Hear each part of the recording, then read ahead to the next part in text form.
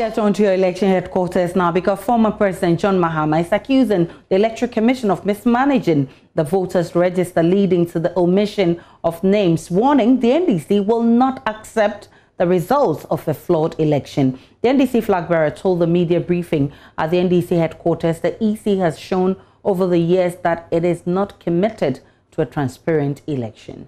We in the NDC have exhibited restraint at all times in this electoral process. Even now, we're committed to doing so.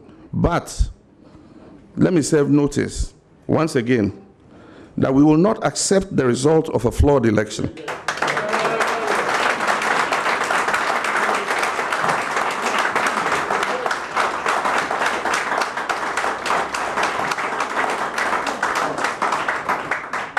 We will certainly not look on.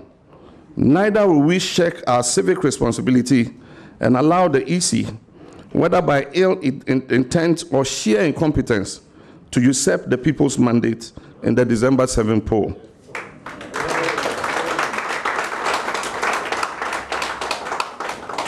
The Electoral Commission must take immediate steps to rectify and sanitize the register and re-exhibit it to afford the voting public and all stakeholders an opportunity to verify their particulars in the voters' register before it is finalized.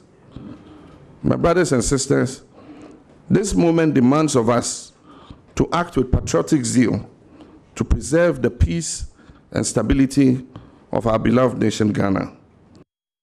Mr. Mahama says in places like the Sawase constituency, more names have been added to the register, while in NDC strongholds, names have been omitted, including that of his running mate, Professor Jane Nana Opoku-Agyeman. In the central region, glaring cases of duplication of card numbers were also recorded in 14 centers in the Commander, Edina, Eguafo, Ebrem constituency. And one of such cases involved my running mate, Professor Nana Jane Opoku-Agyeman.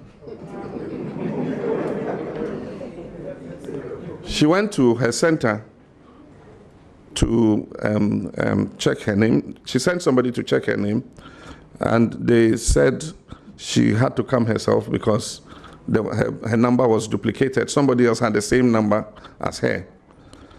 And so she had to come and collect the card and take it to the district office to go and sort it out. And so she had to drive from Commander to Elmina, where the district office of the EC is. And at Elmina, they took the old card from her, destroyed it, and replaced it with a new card. I mean, being who she is, she could make the trip to Elmina. What of the poor farmer in the village who comes and finds out that their card is not valid? Are they going to travel to Elmina to replace the card?